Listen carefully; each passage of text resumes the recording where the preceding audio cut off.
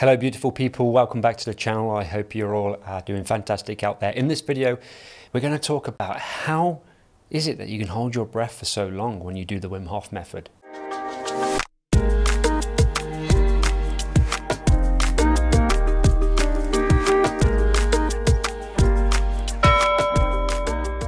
So Wim Hof has been a figure in the breathwork industry for a while now. He has created a method that involves hyperventilation breathwork with exposure to cold and ice, and then keep it consistent. So there's almost an element of being accountable to it as well. However, what I'm going to be discussing in this video is essentially why is it that when we do these breathwork sessions under the Wim Hof and then we go for these breath holds, why is it that we don't feel that urge to breathe for a longer period of time? And before we go there, we really need to just discuss a little bit about physiology and understand what's going on in our body to trigger our breathing. Many people might think that our desire to breathe or our stimulus to breathe comes from oxygen dropping. And that would make sense because, you know, we need oxygen to survive, and if it drops to low levels, then it can kill us.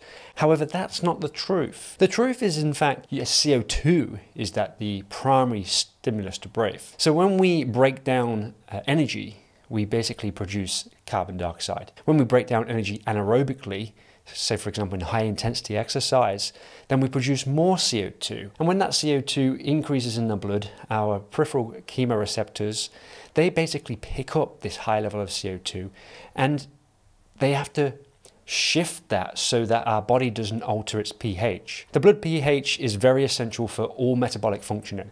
If it goes out of the line of 7.35 to 7.45 for too long, basically our body starts to fail, our mind starts to fail. In the Wim Hof method, what we're actually doing is, we're doing 20, 30, 40 deep breaths.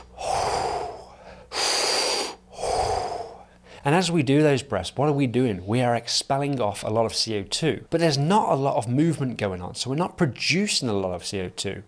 So therefore carbon dioxide drops in our bodies, and it creates something called hypocapnia, which actually increases our pH in our body into an alcoholic state. So if CO2 is low within the blood, then what tends to then happen is these peripheral chemoreceptors, they don't need to detect anything until it's at a higher level. So it delays the time period at which we get that urge to breathe. So you're not essentially learning to hold your breath for longer.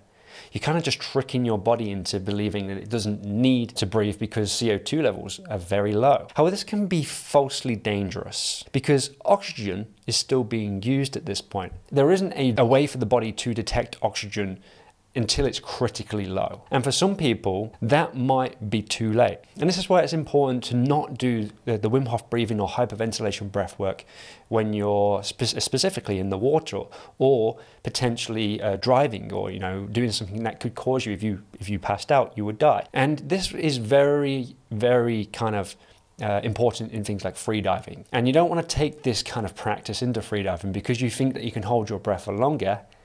You're going to go deeper and all of a sudden blackout and you're under the water. How can people help that? So really it's not about your ability to actually improve your breath hold. It's actually how much CO2 you can drop and its changes in the sensitivities of CO2 that cause you to be able to hold your breath for longer. So I hope you enjoyed the episode. Just a quick fast one just to give you an understanding of what's happening in your body when you do the Wim Hof method and why you can hold your breath for longer and stay relaxed without feeling the urge to breathe. If you like this episode or have any comments, just leave a question below. Don't forget to like, subscribe, and I'll catch you again soon.